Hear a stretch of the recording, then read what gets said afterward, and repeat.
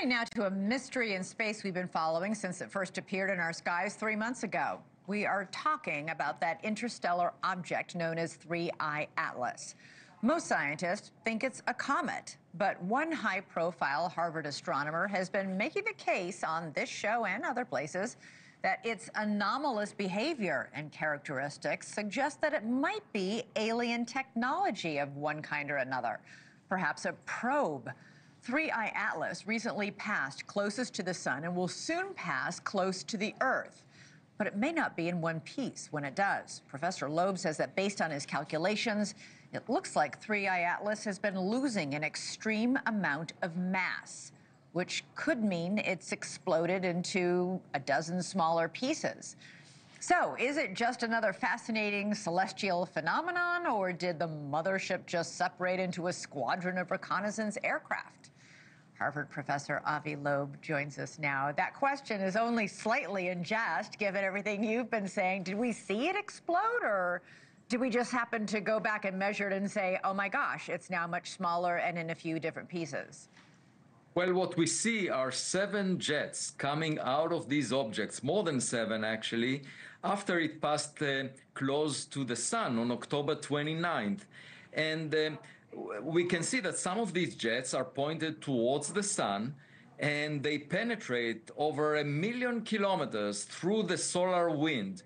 We know the properties, the density and speed of the solar wind, so we can figure out that for a natural comet, with the characteristic outflow speed of these jets that come off pockets of ice on a natural comet, given that speed, we can tell that there is a lot of mass carried by these jets so that they can penetrate through the solar wind, about 5 billion tons. And in order to get that much mass out of ice, we need a large surface area of an object. And it turns out that it's a surface area of an object that is at least 20 kilometers in diameter, much bigger than the original estimate for the size of the object. So that would mean for a natural comet that it was broken up into many pieces such that the surface area, the total amount of surface of these many pieces adds up to the amount of mass that we need to release by vaporizing volatiles. Now, in the case of a technological object, maybe the jets are coming out of thrusters, in which case technological thrusters can reach much higher speeds for the gas that comes out of them, in which case we don't need as much mass. The fuel can be a small fraction of the mass of the spacecraft. So the coming weeks will be really decisive. Either we see a fragmented object where the pieces will get separated from each other by the tide from the sun, or we would see an object that maintains its integrity and has very high-speed jets coming out of it, in which case we will have to contemplate a technological origin. When are you going to know this, Avi? I mean, you're obviously watching how each of these 7 pieces now travels? If it's in a coordinated way, or? Yeah, we will get data from hundreds of observatories around the Earth, plus the Hubble and Webb telescopes. In the coming weeks, by the middle of December, it will get closest to Earth on December 19th. And by then, I hope we will know the nature of the object, because if it's natural and it disintegrated, we would know what it was made of. We would see the pieces.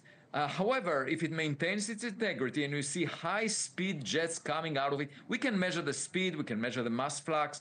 We will know that it's something unusual. So I would hope that by the holidays, we would definitely know what the nature of this object is, and that would be a nice gift for all of us. Yeah, Merry Christmas. We're being invaded by aliens.